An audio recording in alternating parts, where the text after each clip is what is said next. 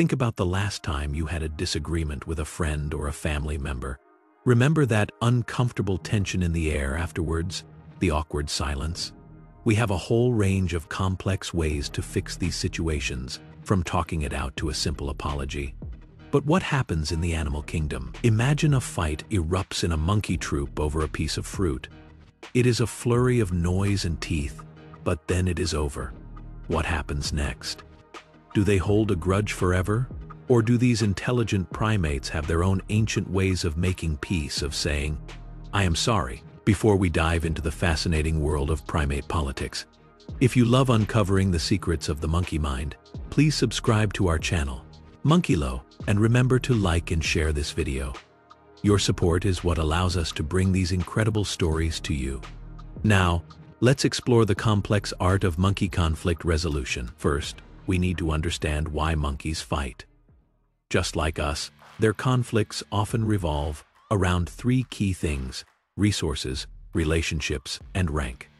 A dispute might break out over a prized piece of fruit, access to a mate, or a challenge to an individual's position in the troop's strict social hierarchy. These fights can be loud, fast, and look quite vicious, involving chasing, biting, and aggressive displays. But then, as quickly as it started, it is over, and this is where the real drama begins. An uncomfortable tension falls over the group. The two opponents will avoid each other, and the other monkeys in the troop will often act nervously around them. This is a big problem. Unlike humans, monkeys cannot just go home to cool off. They live together, travel together, and depend on each other for survival. An unresolved conflict is a weakness. It can disrupt group cooperation, which is essential for finding food and defending against predators. A troop that is busy fighting amongst itself is a troop that is vulnerable. So restoring harmony is not just a nice idea, it is a matter of life and death. The very first step to resolving the conflict is to clearly establish that the fight is over. This is the job of the loser. The lower-ranking individual must signal its surrender to the winner. It does this through a series of submission gestures. It might crouch down to make itself look smaller, avoid eye contact, or make a specific high-pitched vocalization that signals fear. In some species, like baboons, a subordinate will famously present its hindquarters to the dominant individual. This is the ultimate sign of deference, a clear message that says, "You are the boss. I accept my position. The fight is finished."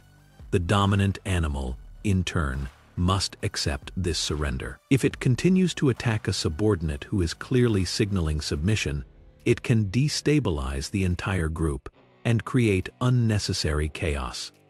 The winner's choice to stop is the first crucial step back towards peace, but is simply ending the fight the same as making up.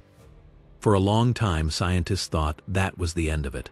But then, they started noticing something incredible. In the minutes and hours after a fight, the two former opponents would often seek each other out. This is not about starting round two. This is about reconciliation. The most common and most powerful form of reconciliation in the primate world is grooming. One of the monkeys, often the one who started the fight, will cautiously approach its former rival, sit down, and begin to gently and meticulously pick through its fur. This is the primate equivalent of an olive branch, a handshake, and a heartfelt apology all rolled into one. It is an act that is loaded with social meaning. But why is grooming so effective? It is not just about getting clean. The physical act of being groomed is incredibly calming for a monkey. It lowers the heart rate and releases feel-good hormones in the brain, like endorphins and oxytocin. These are the same chemicals involved in human bonding and friendship. Grooming literally reduces the stress and anxiety that linger after a conflict. It is a biological reset button, washing away the tension and replacing it with a feeling of trust and contentment. While grooming is the most common method, monkeys have other ways of making up. Depending on the species, reconciliation can involve a gentle embrace, a kiss on the mouth or face, holding hands, or even the winner sharing a piece of food with the loser. This brings us to a much deeper question. When a monkey offers that grooming hand, is it feeling remorse? Does it feel guilty for its aggressive actions? This is the ultimate mystery, because we can never truly know what an animal is feeling or thinking. We cannot prove an emotion like guilt in the human sense. But we can observe their behavior, and their behavior gives us some powerful clues. One of the most fascinating discoveries is that in many primate species, it is the aggressor, the winner of the fight, who makes the first move to reconcile. Think about that for a moment. If reconciliation were just about the victim seeking comfort, we would expect the loser of the fight to be the one to approach for grooming. But very often, it is the dominant animal that initiates the makeup session. This strongly suggests that the aggressor is motivated to repair the social bond that it just damaged. Why would a winner care about the loser's feelings? Because in a complex primate society, every relationship has value. Today's opponent might be a crucial ally in tomorrow's fight against a different rival. It might be a reliable grooming partner who helps keep you free of parasites. Burning bridges is a bad long-term strategy. The winner has an incentive to apologize to ensure the relationship remains functional for the future. They are practicing what scientists call relationship repair. Conflict in a monkey troop does not happen in a bubble. The tension after a fight affects everyone, and the whole community has a stake in restoring peace. In some species, other monkeys will actually get involved. A high-ranking neutral monkey, often an older female, might act as a mediator. She might approach the two squabbling individuals and groom one, then turn and groom the other, acting as a social bridge between them until they are calm enough to interact peacefully on their own. The rest of the troop can also exert a kind of social pressure, refusing to interact with the aggressor until it makes peace with its victim. Everyone wants the harmony of the group to be restored. Different species have their own unique styles of saying sorry. The highly intelligent capuchin monkeys of South America have some truly strange reconciliation behaviors.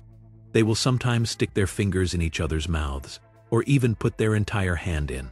This is an act of incredible vulnerability and trust, and it seems to be a very effective way of diffusing tension. The bonobos of Central Africa, who are great apes, are famous for resolving almost all conflicts with physical affection, including various forms of sexual behavior. Their entire society is built around the idea of reconciliation through pleasure. But not all monkeys are so quick to make up. In species with less complex social lives, or where alliances are less important, the most common strategy might simply be avoidance. The two opponents will just stay on opposite sides of the troop until they forget they were ever fighting. So, when we look at the whole picture, it is clear that monkeys have a sophisticated and varied toolkit for managing their social relationships. Their process of conflict resolution begins with clear dominance and submission signals to end the violence. From there, it often moves to a deliberate act of reconciliation, a way of mending the social fabric. And while we can never say for sure that they feel remorse or forgiveness in the same way we do, their actions demonstrate a clear and powerful understanding that their relationships are valuable and worth repairing. Their ability to make peace is not just a sign of their intelligence. It is a fundamental key to their collective survival. If you enjoyed this deep dive into the complex politics of the primate world, please take a second to like, share, and subscribe to our channel. It helps us continue to grow and allows us to bring more of these amazing stories to you. We also want to know what you are curious about. What monkey topic should we investigate next? Let us know in the comments below. Thanks for watching, and we will see you on the next one.